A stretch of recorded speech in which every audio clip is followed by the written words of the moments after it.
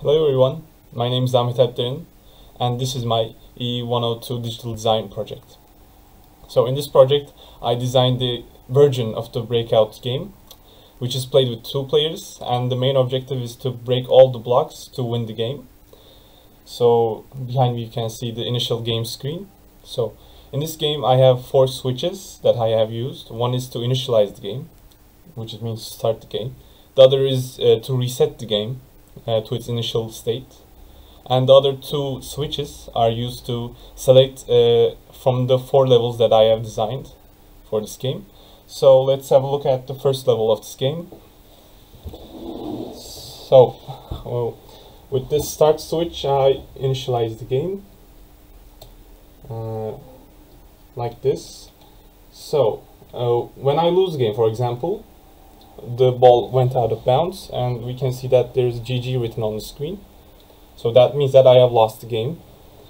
And if we reset the game and start it again, so this time I will try to break all the blocks.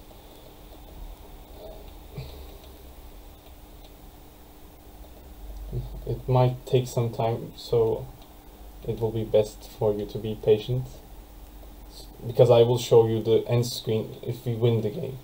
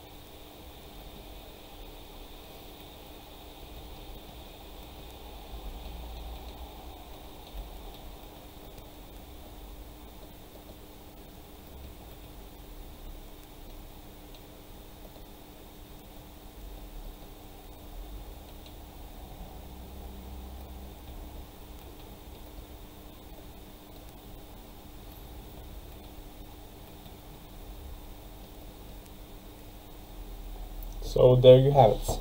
We have won the first level of the game. So in order to see the other levels, let me just turn off some switches. For example, let's see level 4, the hardest level on the game. So let's try to win it.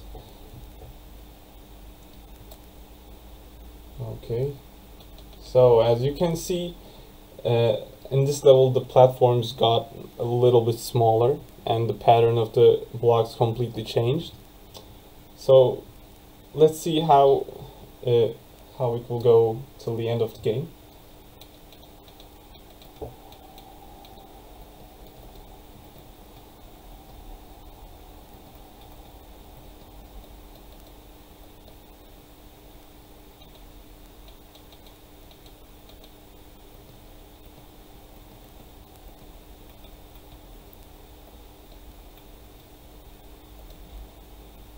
Well, as you can see, as it is the hardest level, I could not finish the game. So in the meantime, let's look at some other levels. For example,